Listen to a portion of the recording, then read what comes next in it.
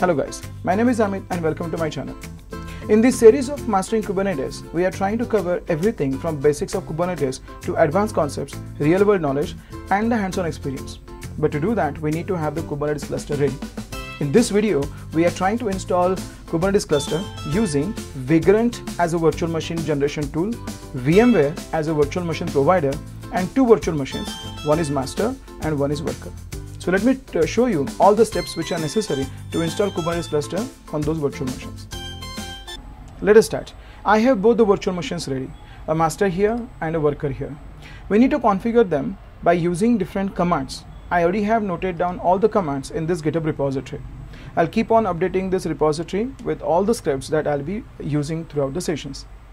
This is the day 0 where we are trying to configure the Kubernetes cluster using Kubeadm tool. So all the scripts, all the instructions, all the commands which are mentioned, which are needed, they are mentioned in this particular directory. There is a Vagrant file which is used for creating those virtual machines, which I showed you earlier. If you want, you can use that as is. The only problem here is you might not have this Ubuntu image on your machine. This is a custom image I made by using VMware. I'll create a different video to show you how do we do that. This can be automated. The process which I'm going to showing you right now, this process can be totally automated by uncoming this line. I don't want to do it at this point because I want you to understand what we are doing.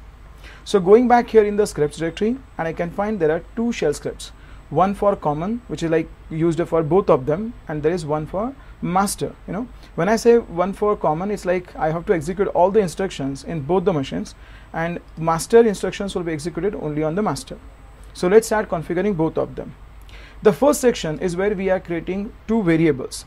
One for Kubernetes version, which is 1.31, the latest one right now. And the other one is the cryo, which is the container runtime, which is using version 1.30. So let's declare both these variables here. This one here on worker, this one here on master. We have to execute both the instructions on both the machines. Then we are going to turn off or disable the swap, which is needed for the installation. Let's turn this off. Let's create something like kubernetes.conf file to load these two modules. There is a module called as overlay, which is going to provide the overlay file system, and there is a br net filter. This is used for networking stuff. So let's copy this in both the machines, on worker machine and on the server or master machine. Let's load both of them. Mode prop is the command which is going to load the modules. Mode stands for module, probe means probing or loading both the modules.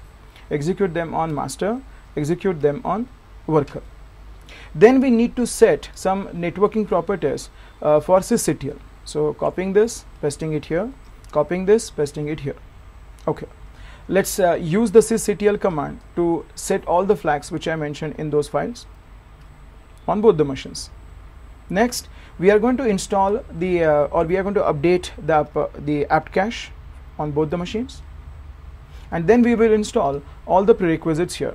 We need the transport HTTPS, CA certificates, curl for testing or downloading the keys also, GPG for installing the keys, and software properties common. Let's copy this, paste on both the machines and get them installed. I already have installed them to save our time. Okay. So now let's continue further and let's start installing, or let's start configuring the keys and configuring the deb resources for downloading the cryo. So this is going to download the key and get it installed. Yes, please. And do the same thing for this. It will take a minute. It's downloading that key. This key will be used for enabling our apt source for downloading the cryo. This is where we are going to add the source.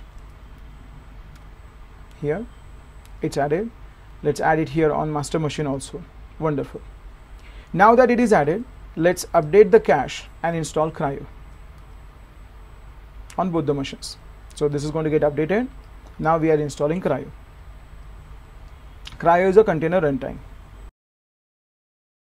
Yes, it's done on the worker. Let me install cryo on this machine. Okay. Let's come back here. It is also done here. Let's install cryo on master machine also. So master and worker now has got the container runtime installed. So now the container runtime is there. Now the time has come to install the Kubernetes components. So let's go for this. This is where we are, because the cryo is loaded, we are going to daemon reload the systemctl, that is the systemd cache, and then we'll enable cryo right here. Enable command will simply install or rather start the cryo service at the moment, and it will also enable it for next boot as well. So it's done. Let's continue further.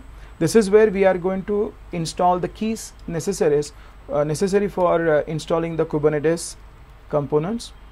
I'm getting a permission denied error.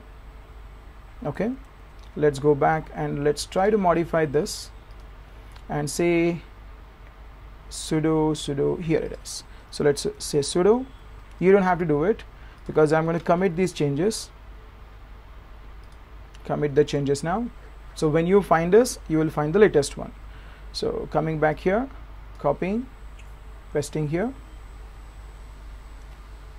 and I think we need to paste it on other machine also. It's going to download the key, and then it is going to add the Kubernetes source for our apt cache.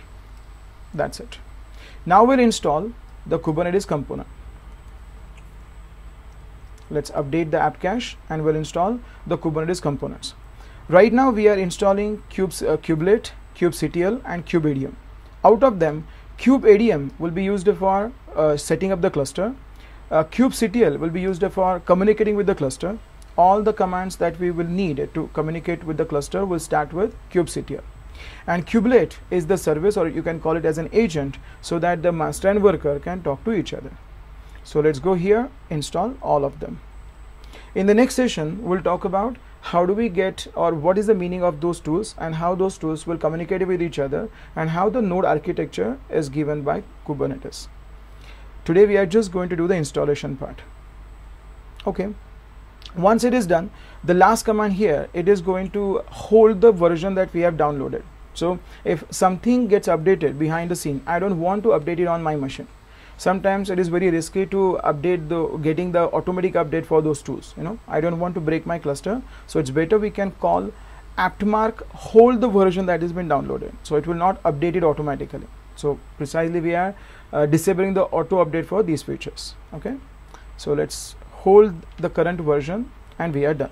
So precisely now both of these machines are having the container runtime as well as the Kubernetes components.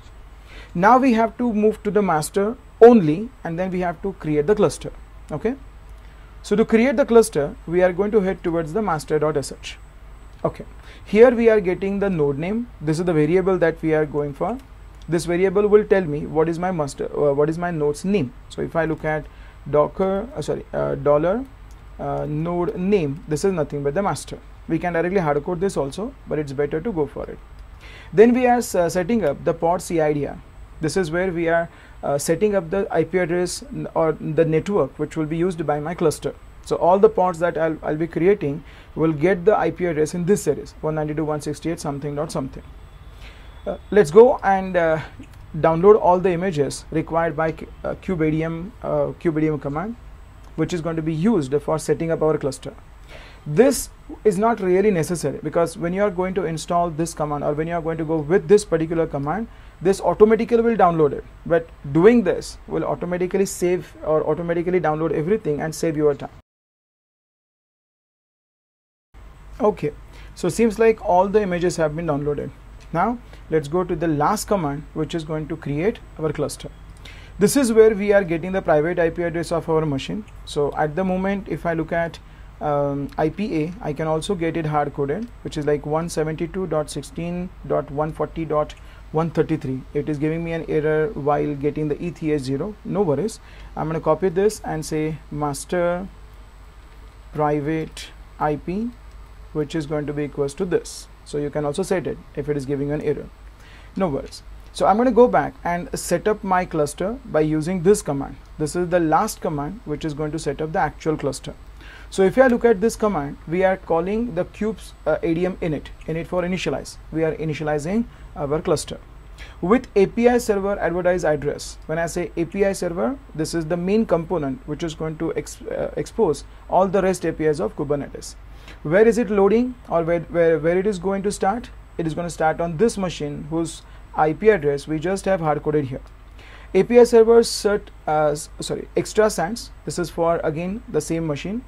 Pod network CIDR, we already have configured that earlier in terms of I think 192.168 0.0 series. So all my pods, all my objects inside my Kubernetes cluster will get that IP address or that series of IP address. This is the node name that we are using right now, which in our case is the master, and we are ignoring any of the errors that we are getting on our machine at the moment. So it seems like everything has worked fine. This is the last message that we are getting. This is the success message. Everything is working fine. Now you can execute this command to add the worker inside this cluster. But before we do that, we have to configure this one more time. This is like we are configuring, or we are asking kubectl to connect to our current cluster. So this is where we are executing, or we are creating our .kube directory, copying the admin.conf, which is like it has the configuration which are used in this particular cluster, and we are asking kubectl to connect to our current cluster. Last command, we are owning that file, kube, that's like a .kube config. Okay, so now if I go back and say kubectl get nodes, here I can find there is master machine which is not yet ready. Why is it not ready?